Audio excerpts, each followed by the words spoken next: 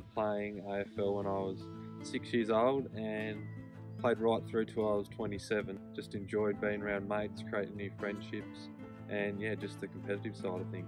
I played football that day and had a few beers after football and just jumped into a pool that was too shallow that I didn't know at the time, and yeah, unfortunately left me a C2 quadriplegic. They took us into a room and told us then to the extent of what Ryan's injuries were, which was big, it was huge, it was such a shock to all of us. The first few months in hospital were very dark, scary and lonely. I had a lot of time trapped in my own head, my own mind, and yeah, some pretty bad thoughts went through my mind. Visiting Ryan in hospital in his dark days was, as a mum, was just so hard. I couldn't wait to get there to be with him, but to actually walk out.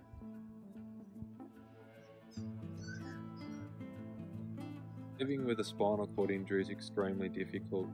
I wake up every morning and want to get out of bed, use my arms and legs, be able to feed myself, scratch my back, bend down and pat my dogs, but I've had that taken away from me ever since having a spinal cord injury.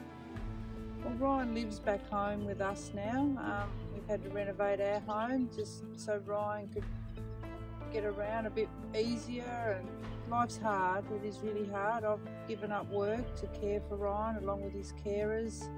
The biggest challenge was letting people in and doing everything for him as a young guy, to just be Ryan and do what he normally always done, to now having to rely on me or somebody else to do everything for him now.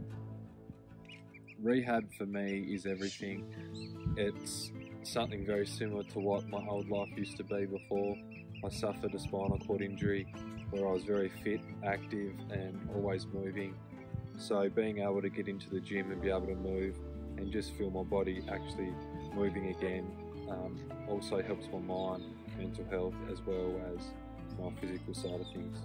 So proud of him. He's out in society, he's going to the gym, he wants to live now, he wants to get better, he wants to walk and use his legs and use his arms again, and yeah, he's just the most amazing young guy, and now he wants to help other people. He wants to try and influence and show people that even though he was told that he would never do hardly anything at all but sit in a chair, he's proven that he can do something, and he just wants to improve his life and other people like him to get better.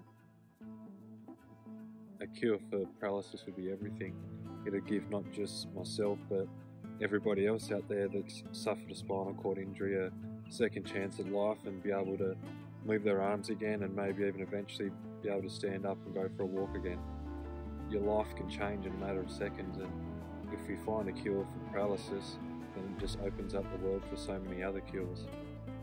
If enough people get behind it, I'm sure we are so close now to finding this cure that it would just be such a life change for so many people.